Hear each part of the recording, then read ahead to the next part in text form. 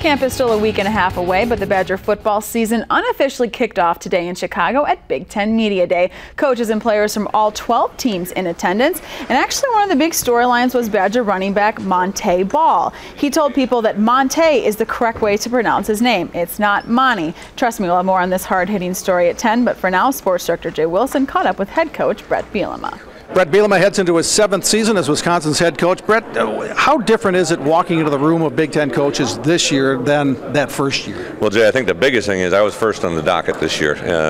Not a lot happening in the world of college football, so I knew that was going to be a hot spot. But I really do enjoy coming down here. Came as a player, now to come here as a head coach, my 7th time, to bring 3 new players. It's always fun to see them interact. So it is a day I really enjoy. Expectations are great as they are every year, and you've never shied away from it, nor do you this time. No, I think expectations are built out of respect, and we've done a lot of really good things, and I think because of that we're getting the respect before the season, but we all know nobody's going to give us anything, so it's about how we handle our daily business.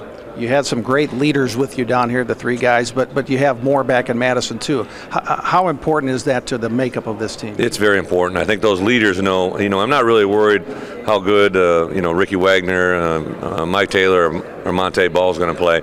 Those guys need to make the players around them play well. Monty has got to have a great fullback in front of him. He needs to bring him along. Ricky Wagner knows there's a couple of positions on the offensive line. He needs to bring him along. Mike knows that we need depth at linebacker. Needs to bring him along. That's going to be our key to success. And your starting quarterback September 1st will be? You know what? It'll be the guy under center. It's fun because we do have some competition.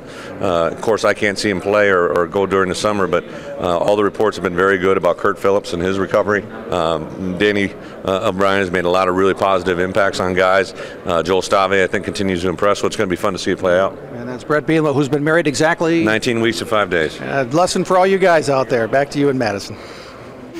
Thanks, Jay. Now, Bret Bielema also said that he will not recruit any Penn State players. The NCAA sanctions allow their players to transfer to other schools. Now, the university did end up sending their players to Media Day, and new head coach Bill O'Brien says it's time to move on. We knew that the NCAA at some point in time was going to be involved, and no one knew what the penalties would be, but they are what they are. It's time to turn the page.